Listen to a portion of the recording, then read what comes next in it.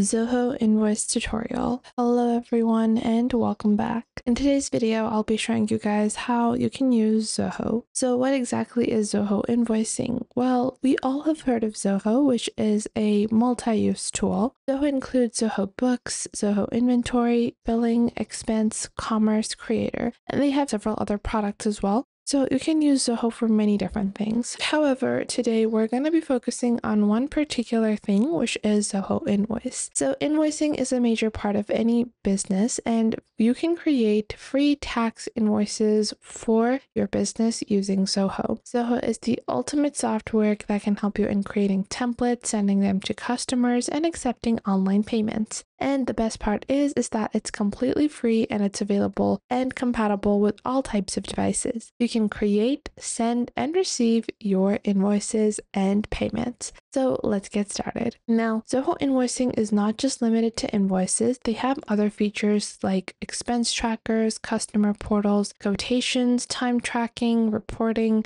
payment reminders, and more. So simply head on over to zoho.com/invoice. The first step is going to be to create your Zoho account. So if you don't have one already, you're going to have to sign up using your email. Then click on Access Zoho Invoice to get started with invoicing using Zoho. So once you have created your account and you have signed up via your email address, you will be able to proceed on to the next step, which is going to be to set up your organization. So let's say my organization is called Mijmazel. And after that, we're going to add our industry. Let's say it's retail. And after that, we have our organization location and then the state and province. After that, you're going to add the currency that you are going to be using, as well as the language, time, and how you're managing invoicing. Then you're going to click on Get Started over here once you've completed all of this basic onboarding information. And once you click on Get Started, this will now build your account on Zoho Invoice. So now we're going to be logged on directly into the home page for our application.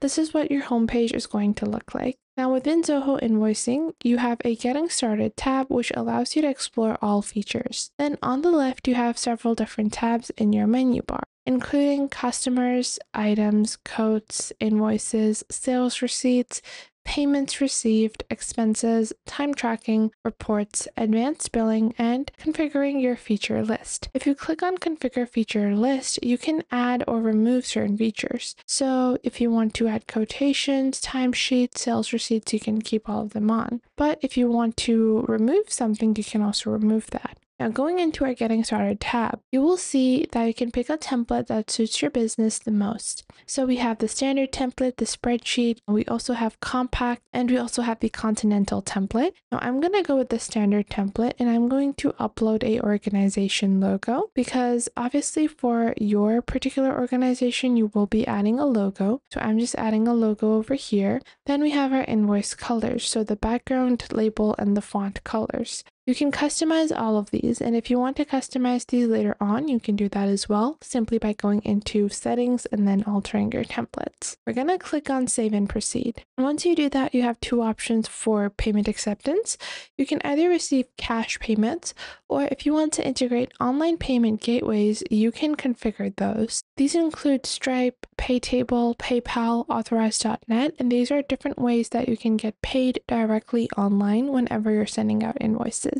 I'm going to proceed with cash for now. Then we have some other modules that we can enable, such as recurring invoicing, payment links, debit notes, and credit notes. And then just click on Start Invoicing. And just like that, we can proceed with exploring Zoho Invoice. Now in our Home tab, we will find a dashboard where we have our total receivables and a basic summary of our sales, receipts, and expenses. If you scroll down, you can add project expenses and you will have all of your sales data. Then you have a Getting Started tab, your Announcement tab, and any recent updates. So from here, I want to go into items on the left and then click on New to add my first item. Let's say this is going to be our 7-star ring. And let's say this comes in pieces and the selling price of each piece is $7, and I can select a tax if I want, but I'm not going to.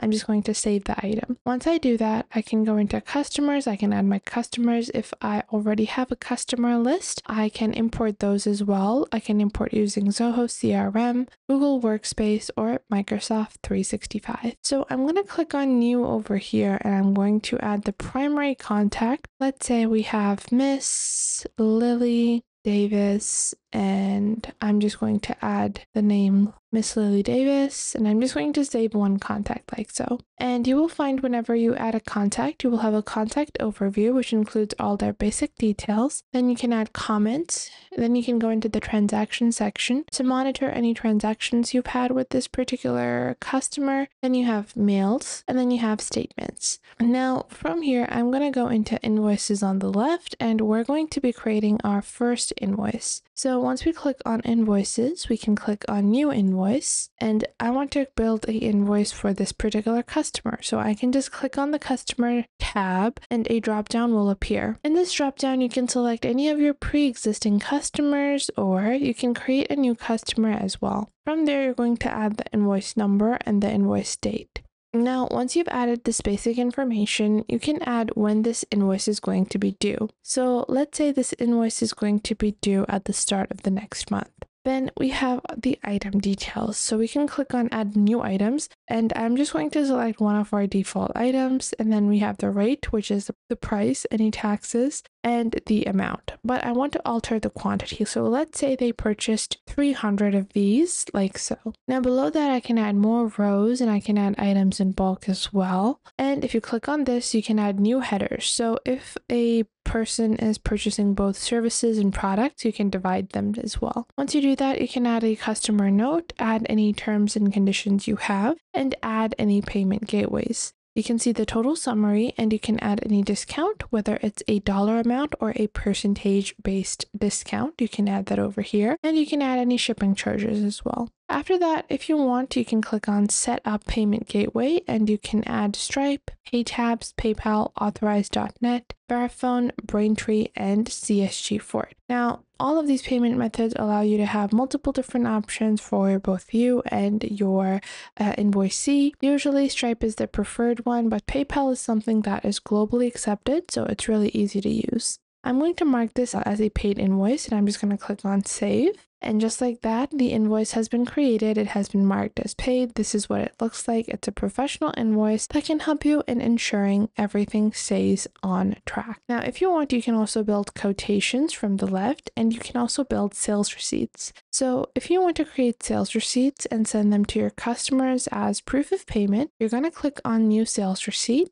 and you can type in the customer's name, like so, and then we're going to add the salesperson. We can add as many salespeople as we want, and then we can choose the items that they have purchased, and we can send them out the sales receipt that you have, received their payment. Below that, you also have the ability to build payment links. So payment links can just help you in receiving payment instantaneously if you've set up online payment. Now, all of these amazing features are available for free, but if you want, you can see that Zoho is ideal with the basic setup. And if you want to access some of the other tools on Zoho, you can get a package for Zoho and Zoho Suite, which allows you to integrate many other powerful tools all together. So I hope you guys found this video helpful. If you did, make sure to leave a like and subscribe.